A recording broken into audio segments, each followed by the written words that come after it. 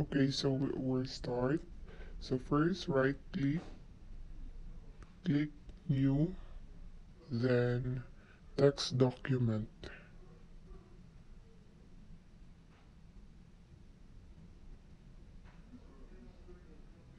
HTML.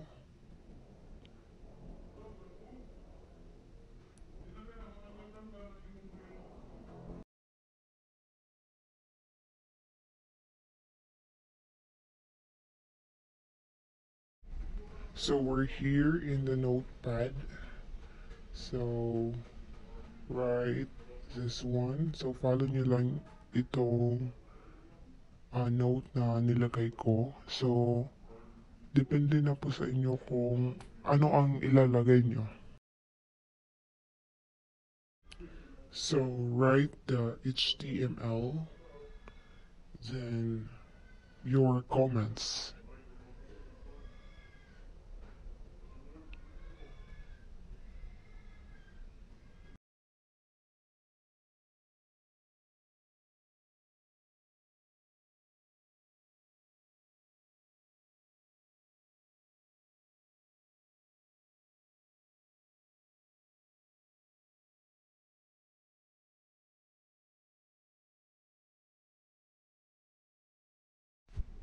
So this is my entry. So please wag nyo po itong kopyahin lahat, okay? So after this, you are going to enter, click enter.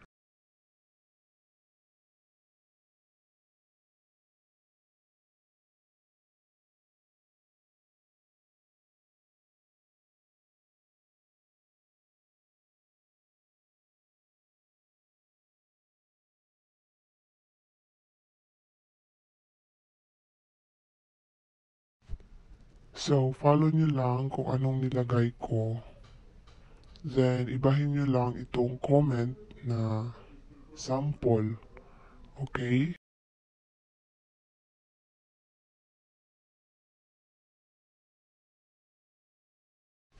So pagtapos ka na, click file, then save as. So gumawa kayo ng folder na Vinset 3.0.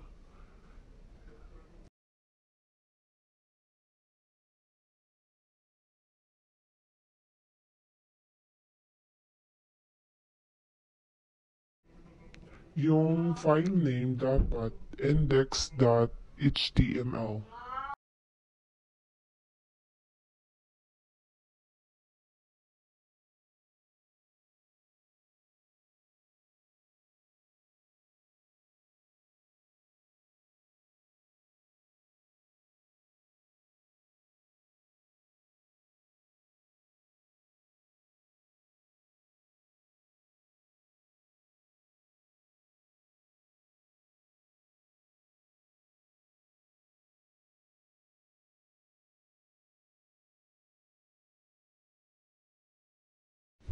Then save.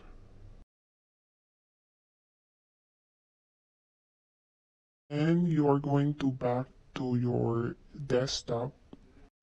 Then hanapin nyo yung folder na Vinset 3.0. Then to check, so i-click nyo lang. Then so, this is now your entry for this performance test.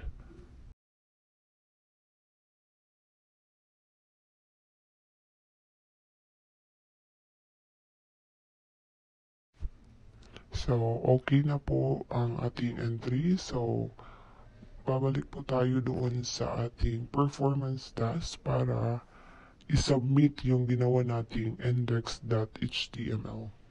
So, uh, performance task, click our performance task.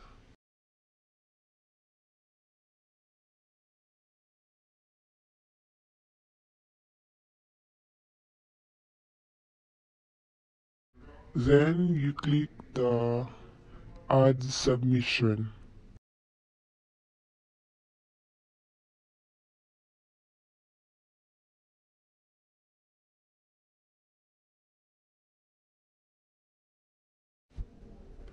Then, ito na po yung performance test. So, click nyo yung arrow, then choose file. Then, hanapin nyo yung folder na Vinset 3.0. Then, yung index.html. Click open. Then, write save as index.html.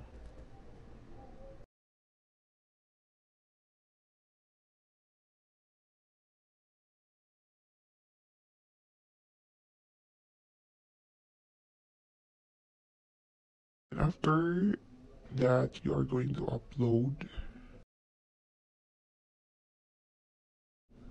Then, if okay now, save changes. And this is now our performance test submission status. So as of now, not submitted until we click the submit assignment. So since wala pa po tayong comment, so lalagyan muna natin ng comment for sure lang po. Okay, so we're done. Now we are ready to click the submit assignment.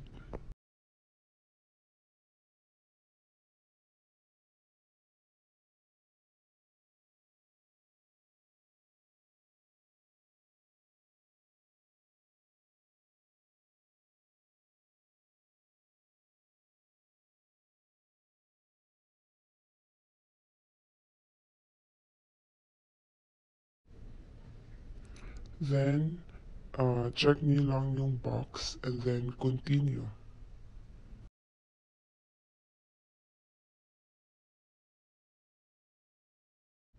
So, ito na po yung status or submission status ng ating performance test. As of now, submitted for grading. So, mag-aantay lang po tayo ng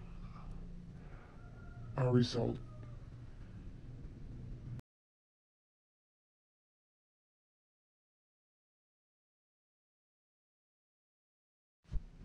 Okay, so as you can see, 50% na po ang ating exit assessment. So, now let us proceed to our non-disclosure agreement or NDA.